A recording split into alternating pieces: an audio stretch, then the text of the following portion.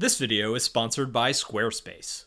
Tech for designers has changed a lot over the last 10 years, and I wanted to design some trophies, so here we are. The most improved tech, the most underrated tech, the boldest move, what's the best app of the decade, what's the best hardware of the decade, you know, that sort of thing. Most people overestimate what they can do in 1 year and underestimate what they can do in 10 years. Bill Gates. If we go back to 2010, Wacom had a stranglehold on the hardware side of things. We had Adobe, which was pretty much the only game in town on the software side of things. And what we've seen in the last 10 years is new competitors, smaller apps grow and flourish. We've seen the release of the iPad. We've seen mobile tablets, whether it's Windows or Android. So there's a lot to cover. So why don't we just get to the awards? The first award today is for the most improved tech, and this one was a little tough, but I'm giving it to Huion. In the early teens, Huion was selling smaller graphics tablets using UC Logic's digitizers. One thing Huion did really well, at least compared to some of the other manufacturers at the time, were taking these digitizers and just making better looking and functioning products with them. Early screen-based pen displays from the beginning of the decade had a lot of problems. We're talking about dead pixels, oftentimes dust would get caught underneath the glass during the manufacturing process.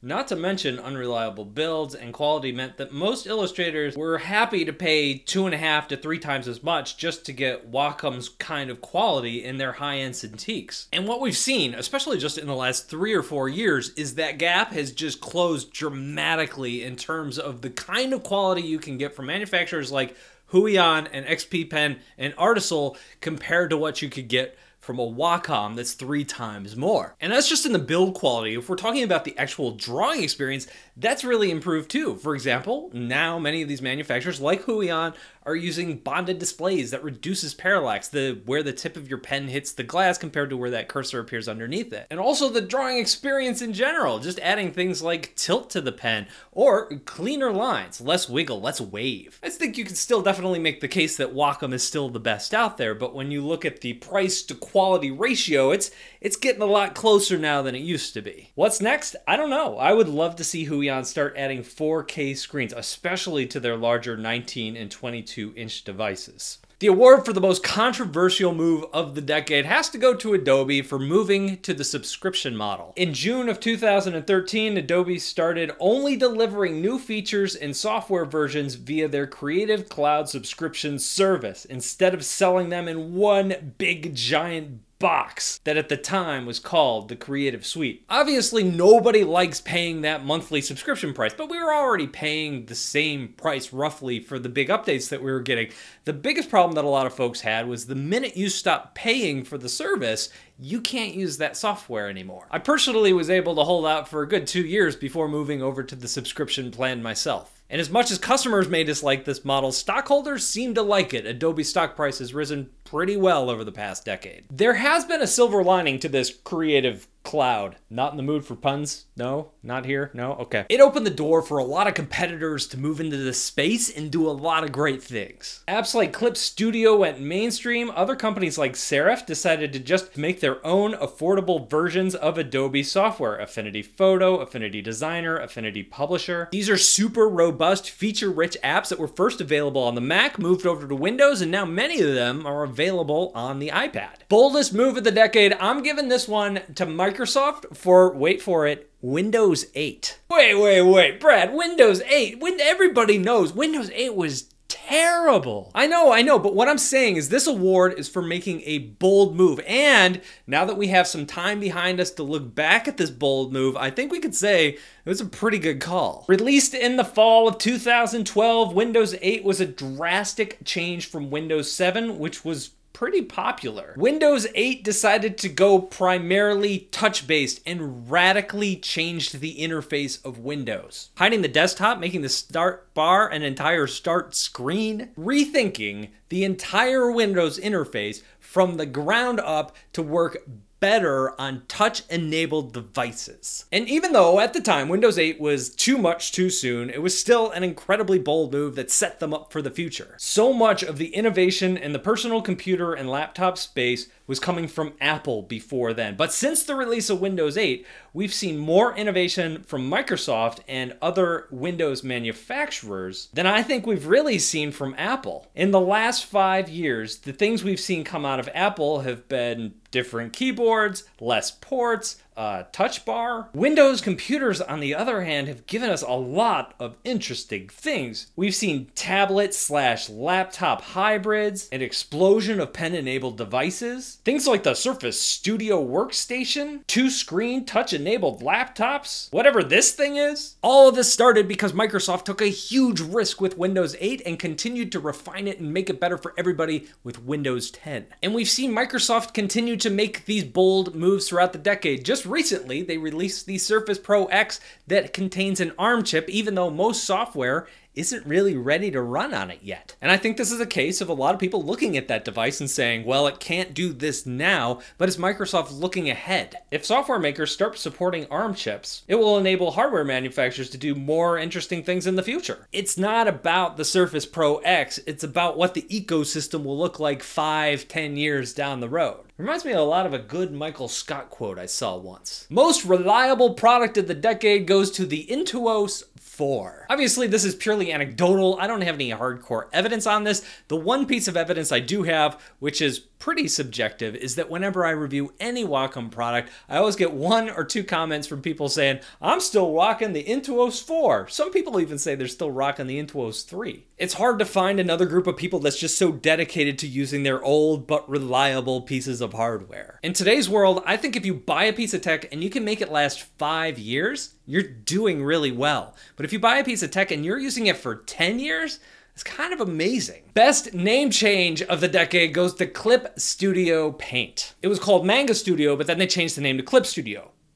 So that's it. This is a really short award. The most underrated tech of the decade goes to Wacom's AES. When you hear the name Wacom, you think of big, expensive computer products like the Cintiq, the Intuos, the Mobile Studio Pro, but quietly, or maybe not quietly, depending on what you read, Wacom's been licensing out their pen technology for lots and lots of other different uses. You will find Wacom's AES in HP's laptops and tablets, Samsung's products, and all sorts of different pens in different places. The cool thing about Wacom's AES is every so often you buy a product that doesn't look all that interesting, and all of a sudden you get a really good drawing experience. I've given Wacom 2 good awards. It's time to give Wacom a bad award. This one is called the Fizzle Award. That's for something that looked really cool and looked like it could be the future, but it just kind of fizzled. This award goes to the Wacom Inkling. What on earth is the Wacom Inkling? Well, that's why it's getting the Fizzle Award. The Inkling was a pen with ink, like a real pen, that you could write with on real paper, but it also recorded all of your strokes and would save them and digitize them into a file that you could open on your computer. The Inkling was released in 2011. Back then, if you wanted to draw digitally, you had to fork over a lot of money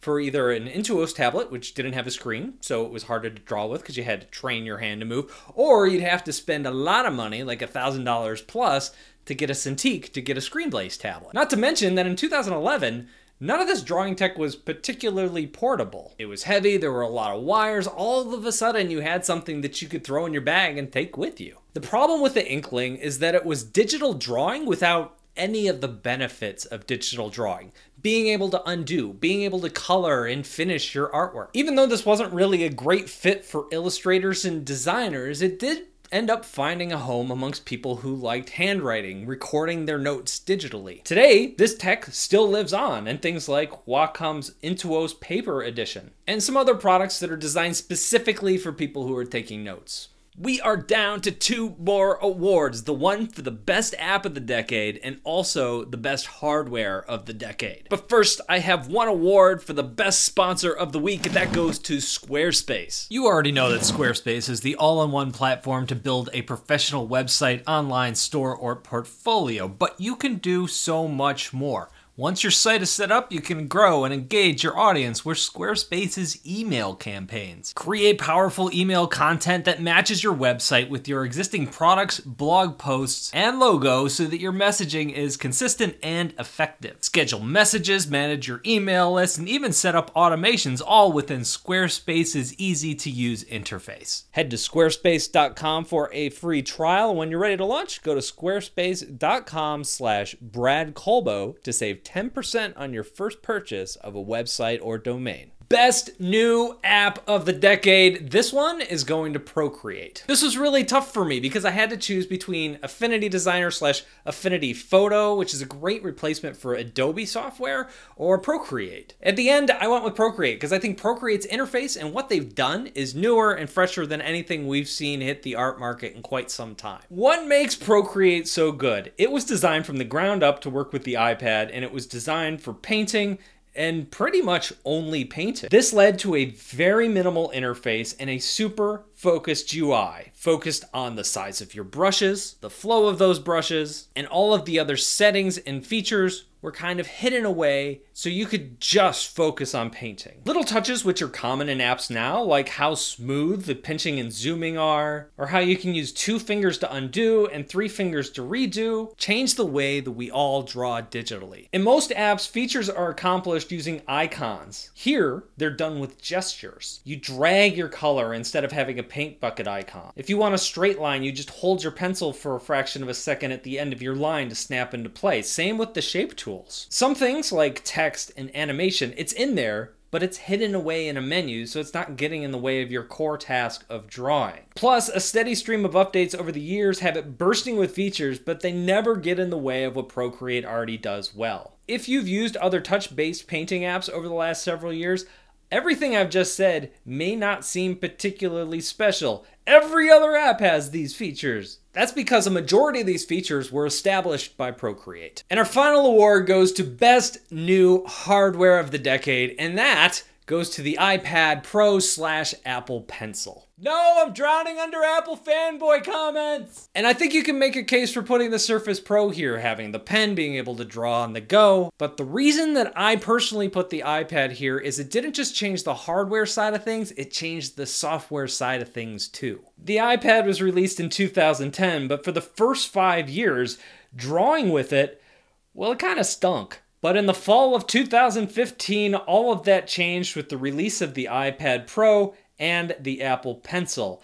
Now, the iPad was an amazing art tool. Just as importantly, it was mobile. It wasn't the first, but at the beginning of the decade, everything had to be wired in. Cintiqs had these big power bricks, and they were heavy. It was hard to take them from place to place. You couldn't sit on the couch and draw. On the software side of things, one of the knocks against the iPad when the Apple Pencil was released is that there were art apps, but they felt kind of light, fluffy. They weren't professional level art apps. But in the last 5 years, we've really seen that ecosystem grow. And since the iPad didn't have a mouse and it didn't have a keyboard, all of these apps couldn't just be ported over from a computer with a couple touch features enabled. All of these apps had to be rethought from the ground up to work with a touch-based interface. Today, all modern iPads that Apple sells over on its website work with the Apple Pencil. And even Adobe is starting to convert their desktop apps over into iPad apps, completely redesigning their interfaces to be touch-enabled. And what we're seeing is many of these art apps roll out to the iPad first, like Adobe's Fresco and Adobe Photoshop, only to be rolled out to Windows tablets later. So that is my list. Those are the awards. What do you guys think? It's been an amazing decade. I'm really looking forward to covering the next decade right here on this here YouTube channel. Let me know what you think down below in the comments. Thank you guys for watching, and I'll see you in a couple of years.